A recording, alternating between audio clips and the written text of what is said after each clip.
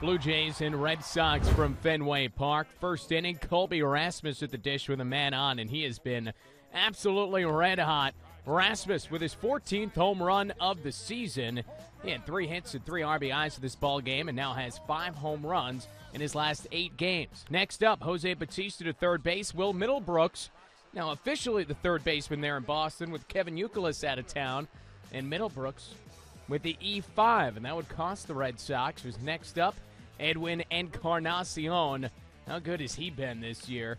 He rips this to left center, not quite out for a home run, but good enough to double in Jose Bautista, part of a 4-run first inning for the Blue Jays. Bottom of the inning, David Ortiz gets a few back. This is a 2-run, no doubt about it, from Ortiz, his 19th.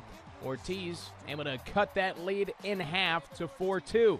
Now a 1-run game, 5-4 Toronto in the 4th inning. Ryan Kalish goes up the middle. Cody Ross comes in, and the Red Sox make up that 4-run deficit and tying the game at 5. Top 6, JP Arencibia with a man on.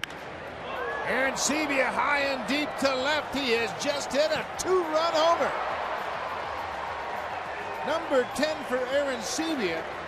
And the Blue Jays have taken a 7-5 lead. No cheapie there off the Sports Authority sign over the monster. And then in the 7th inning, it's Joey Bats getting in on the action. Bautista high and deep to left. This is a home run. Jose Bautista, a line shot to the monster seats in left field. That may have still been going up when it got over the monster. What a shot from Bautista.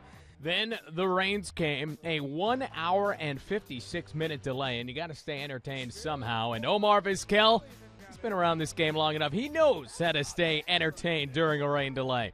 Go down to the bottom of the 8th inning. David Ortiz at the plate with his 2nd home run of the game.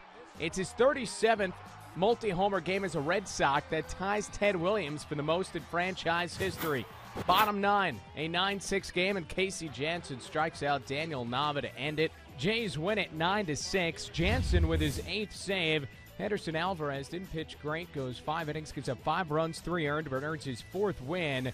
He also was forced to leave early with a right elbow injury. He's the 4th Jays pitcher to have to leave a game early in the last 2 weeks.